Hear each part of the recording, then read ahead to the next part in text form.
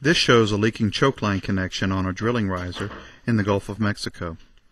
The riser length was 5,700 feet, and the leak was located at 4,700 feet.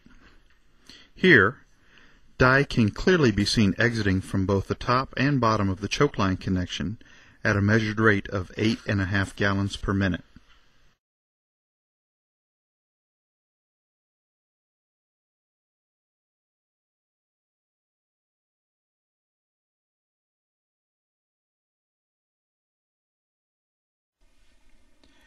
Two and a half barrels of pressure-activated sealant were blended and displaced to the leak site with seawater.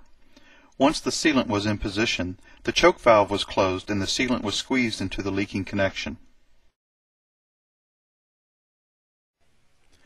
The sealant injection pressure was slowly raised to 2,000 psi.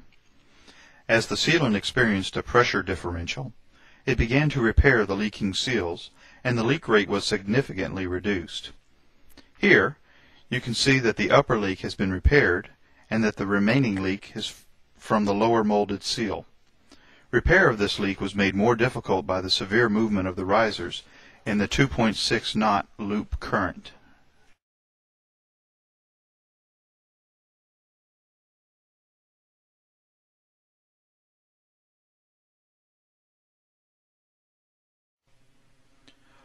Once a low pressure seal was complete, the riser pressure was raised in 500 psi increments. At 3,000 psi, and again at 5,000 psi, the seal broke and was allowed to reform at a lower pressure before continuing the pressure increases. Experience has shown that this results in a much stronger seal.